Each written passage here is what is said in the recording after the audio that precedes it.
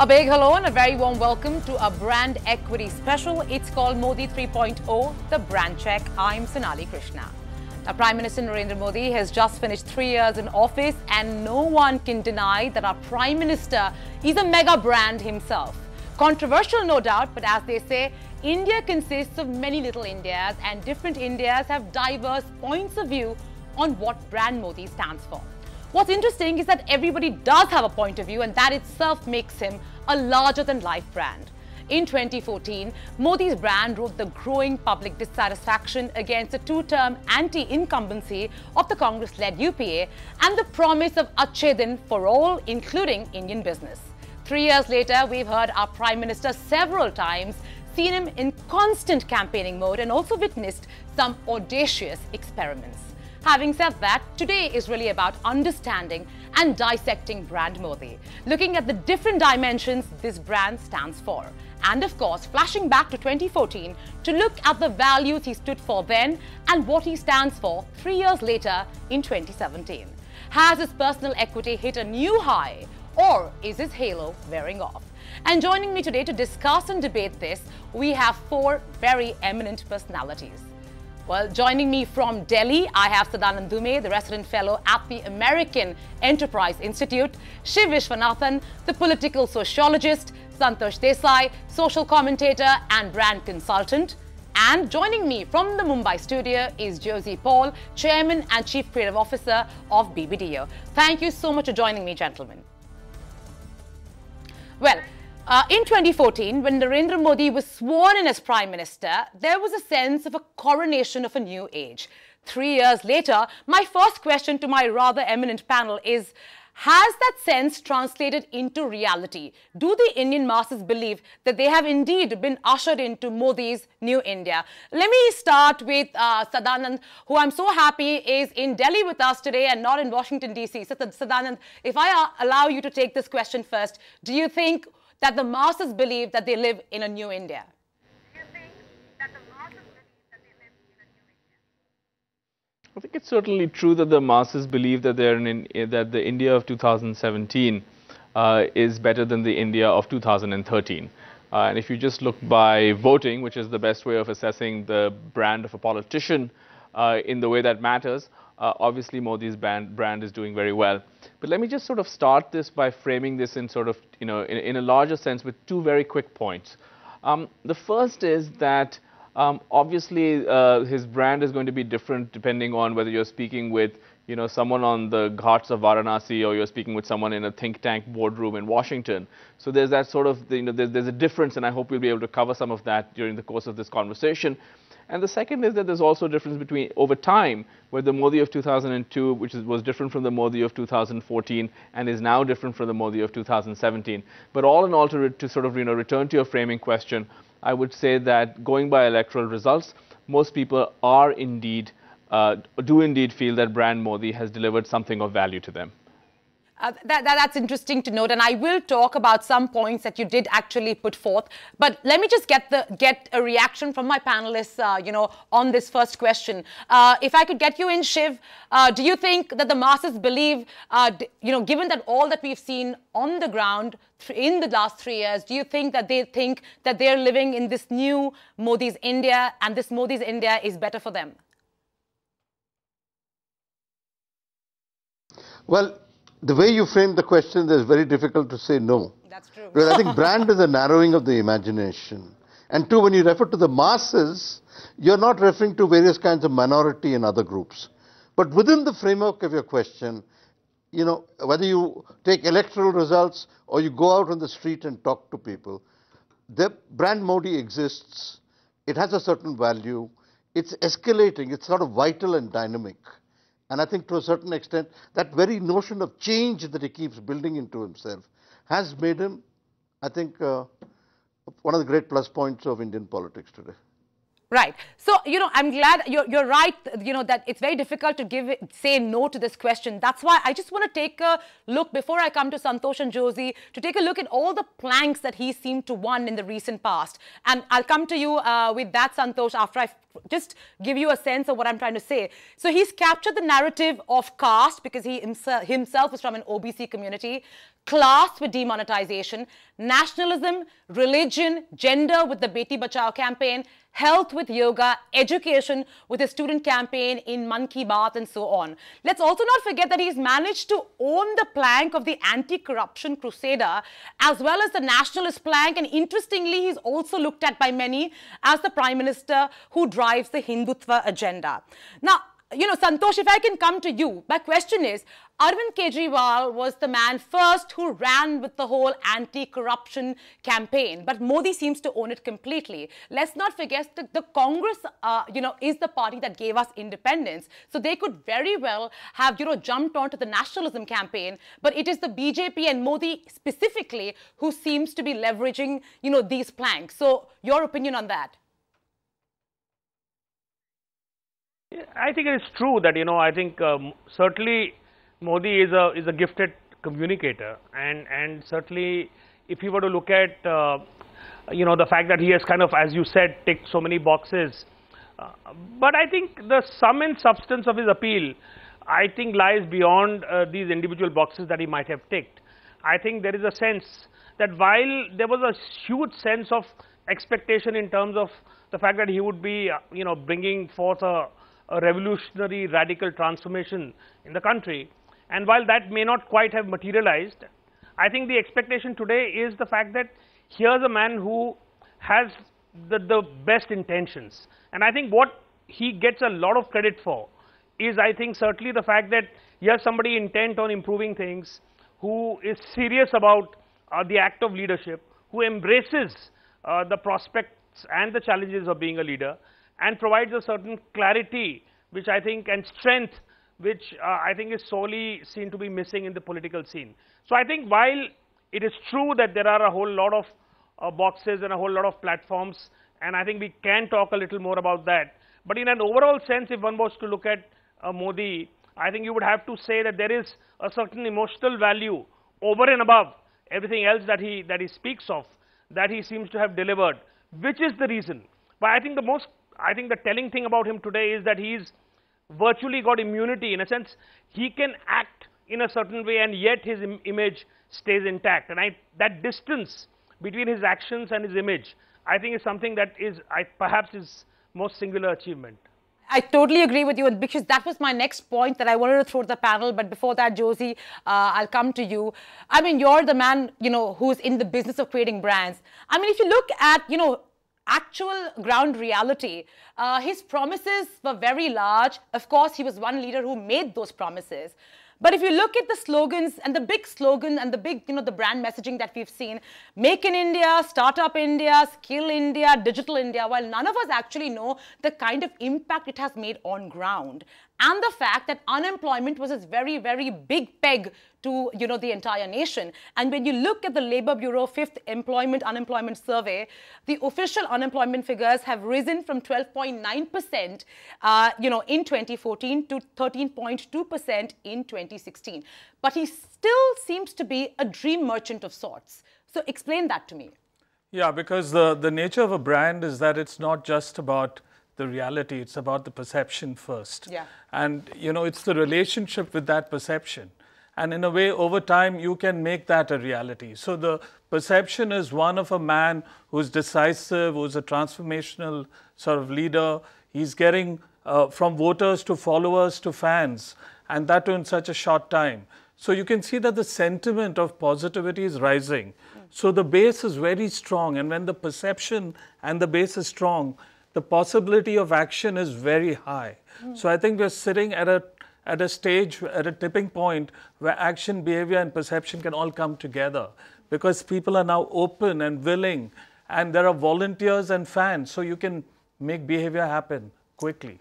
If I can throw this question to the panelists, to the three panelists in Delhi, saying that, while, on ground, it's still a little bit of a mystery. Even if you look at, demonetization, which was one of his boldest experiments, it's still a mystery as to when how much black money came back. But the fact of the matter is he changed the narrative very quickly from it being a black money narrative to a cashless economy narrative. And that's smart thinking. But I mean, what makes this man still so popular? Shiv, if you want to take that on. I guess I'm not very positive about Modi, but I'll say this much. I think the brilliance of the model is it provides a simplified Modi. I'll in fact describe him as a tutorial college prime minister. A lowest common denominator captured brilliantly in the simplicity of a few words. I think what is more impressive, however, is the fact that there's a certain dynamism to it, and to a certain extent his very idea of acting out things makes him almost feel that he's a man who's delivering his promises. So to a certain extent, I think this is a simplistic model, but I think within that simplicity, the message is clear. He's able to communicate, articulate, and that's very impressive. And also it's very interesting, this is a brand with, I think, the largest amount of silences. And the very fact that silences stay in the background, I find very interesting in terms of the creative brand work of the people who have constructed them.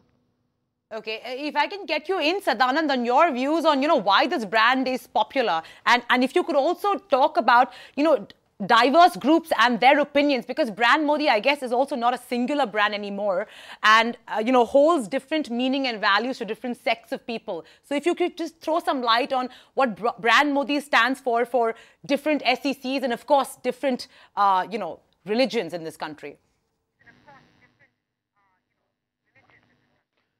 I mean, I think it's a really interesting question, right? So, and I look at it a little bit differently from Shiv. I think what, at least 3 years in, what you're seeing is that people are not measuring Modi by his actual concrete achievements. They're looking at him in terms of his intentions. So, for instance, I traveled in Uttar Pradesh before the state elections and spoke with numerous people. And one thing that you would hear over and over in Hindi was this sort of sentence, "Unki niyat saaf hai." He has good intentions, he has clean intentions, he's a good man. And I think the reason for that's one of the reasons, for instance, why demonetization was received quite positively. People have faith in Modi.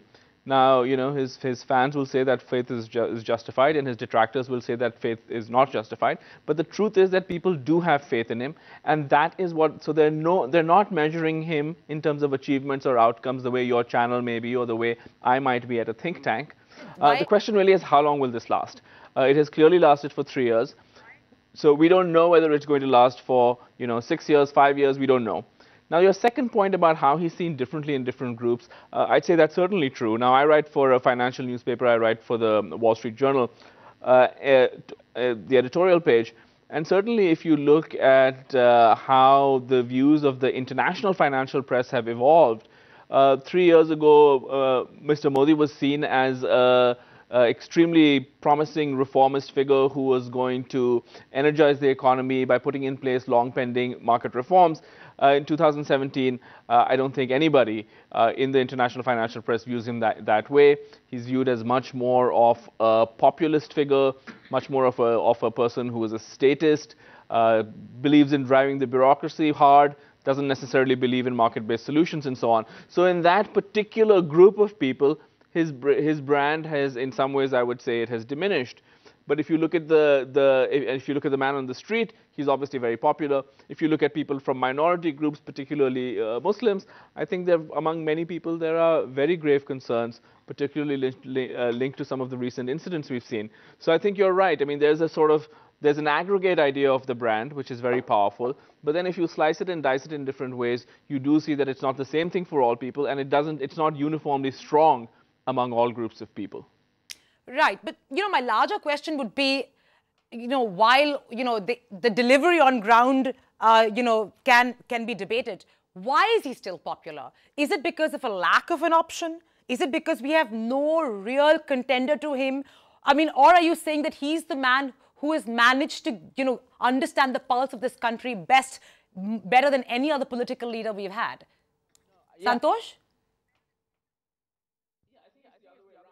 Well, yeah, meaning I certainly think that, like I was saying earlier, I think in some ways the connection that he has with a large part of the country is the fact that there is a great need to find, strength and clarity, and there is, in the political system, there is a sense that everyone is compromised and that it is a contaminated space, and somebody who rises above it and provides direction and seems to have a plan and seems to know his mind is something that I think in an overall sense strikes a chord. Specifically then I think the combination of a certain promise for transformation, a certain aura of personal incorruptibility, added with I think a very powerful idea of nationalism, which I think in a sense has made criticism of Modi and this government extremely difficult, because it becomes possible to sort of reframe all critiques in a way that they appear to be against the idea of the country or the interests of the country. There are many, I mean, there are several elements to it. But overall, I think the fact that here you have somebody who's strong, decisive, has the best intentions, and has the strength, and is not therefore compromised by the political system, and can therefore rise above it and take the difficult steps, even if there aren't that many of difficult decisions that he has taken, demonetization being an exception. But the fact that he has that ability to rise above the fray, I think is a very powerful motivator, I think, for people.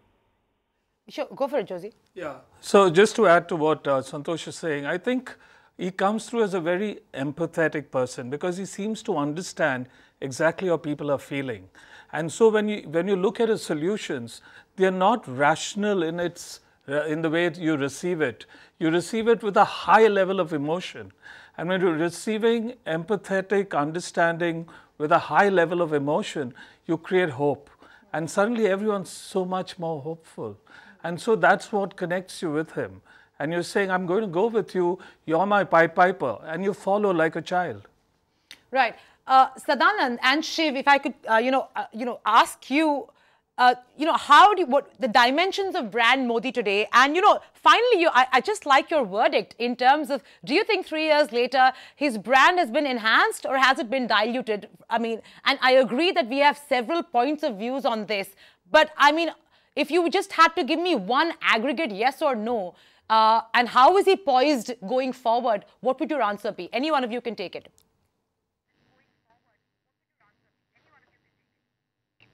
But is your question how I view him, or is your question of how I assess how others view him? How you assess the nation views him? Yeah, I think it's quite clear that the nation views him extremely positively. They think of him as a person who provides stability, he provides energy, he provides dynamism, he provides hope, and that is the overwhelming feeling. You have to remember that this is a person who has really stretched the boundaries of the BJP. The BJP was a party which had a very, barring a few pockets here and there, was not a party that was particularly compelling or competitive in most of southern India and eastern India. Now it has begun to make inroads. He is a prime minister who has a capacity to draw a crowd from one corner of this country to the other, even in parts of the country where the BJP may not be electorally significant. I can't remember the last time India had a prime minister who could do this before Indira Gandhi, after Indira Gandhi. So in that sense, he's a sort of remarkable political figure. He is a cultural figure in the sense that he transcends politics. He has this cult-like following, which I sort of liken to the kind of following that, the most passionate Bollywood stars attract, which is that, they can, act in a movie that's a complete dog, but their followers will still come out of that sort of saying that it's the best movie ever. So he's a political phenomenon, there's no question about that. I think in a narrower sense, I think there's there are some sort of chinks in the brand, but not in a way that matters if we're looking at it in terms of electoral politics. The chinks though, I'd be interested to know. I think there are a couple of chinks. I think that he has certainly been hurt by the sort of, among the international financial press, by the failure to follow through on admittedly very high expectations. He has not delivered on expectations of being a profound economic reformer at all. And secondly, I think that there are, genuine concerns about some of his choices, particularly the appointment of Yogi Adityanath in Uttar Pradesh, some of the violence that we've seen and his silence in particular around that. I think that this has in many ways, at least at the margins, resurrected some fears which I think Modi had buried, older fears going back to sort of, the controversies of 2002 and so on. So I think that in many ways he has, at least for this sort of small and admittedly inconsequential elite set of opinion makers, his brand is showing chinks. But again, if I were to make that, if I were to sort of contrast that with his powerful appeal in for the masses, that of course remains undiminished and probably has even been enhanced. Fair enough. Shiv, if I can come to you, I want to, in the last leg of this discussion, want to talk about the challenges brand Modi will face going forward. And, in your view on what are the kind of challenges you think this brand is going to face and how should he, look at them? See, I wish I could be as enthusiastic as the rest. I think when you say, what does the nation think, in a way you've already determined the answer. Okay, Shiv, what do you think? In terms of a diversity of communities, things would be different. Okay, first, very simple. If someone, one, I'm worried about the kind of violence that's emerging in the country, and to a certain extent, the legitimation of violence with the appointment of people like Swami Adityanath. Second, I think the way he has destroyed a great amount of plurality and freedom in the university, I'm not making an argument for the university, but I think a university as an institution needs to be understood in a different way. And I think Modi has been desperately unsympathetic to the university. Thirdly, I think to a certain extent, you've got to understand that here is a man who has created perceptions, expectations. I think we have to look at it from that context. There is something simplistic about this whole worldview. You can call it elitist, as Sadanand said, but I think to a certain extent, there are certain silences, certain ambiguities, certain, there's an overselling of expectations. And I think there's a danger here that it may not work so well in the years to come. But let me say one thing. So far, I think it's been a brilliant game. And even as someone as critical as me has to give him marks, he surprises you. But I don't know how long it's going to last.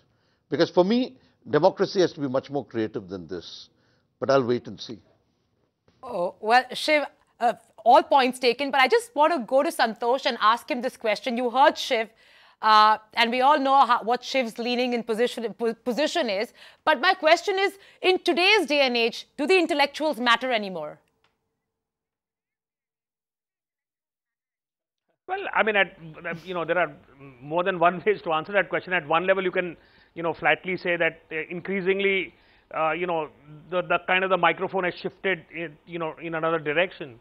But the fact of the matter is that even this government, for all its, anti-intellectualism, cares deeply about the opinions, still, and therefore, otherwise, this whole constantly railing at a few, television channels or a few, what would be isolated voices in the intellectual establishment should not cause it the kind of unhappiness that it obviously does. So, in a certain sense, you could argue that in the larger scheme of things, the world over, there is a clear reaction against the kind of the power that intellectuals wielded. But on the other hand, in India, there is still, I think, everything is still done with reference to the intellectual opinion. And there is still so much of anger that is being vented right now that it makes it difficult to believe that they are no longer important. So I think there is a certain desire to prove oneself, a desire to be accepted, which I think is extremely powerful and which should not be underestimated. And Josy, I'm going to let you have the last word in terms of what you think the roadblocks for brand Modi, if any, will be going forward as we hit 2019. I think it's all about walking the talk, right? So here's a sort of almost supreme leader who's assumed omni sort of presence and omni brand ship, almost moving towards iconicity. Could be tomorrow a world leader if that talk is walked right through. Because, pro-youth, pro-women safety, pro-poor is all fantastic, right? And the thing is, it's really about one word, it's freedom. So you're looking at a man who could give you the second freedom movement, which is, say, freedom from poverty or freedom from, the fear for women or freedom from lack of employment. So I think there's a huge possibility, and this rising sentiment can be converted. So I feel that while, you know, the optimism is always seen with some sense of cynicism, I'd like to be optimistic. So I'm keeping myself fully energized. Well, on that note, I mean, I have to say this is year 3, you know, and usually it is this time when the anti-incumbency sets in, but we see no signs of that. Good or bad, the man has managed to somehow keep the imagination of this country captured. Good or bad, we don't know. But thank you so much, gentlemen, for joining me today on ET Now. This has been very insightful. Thank you so much.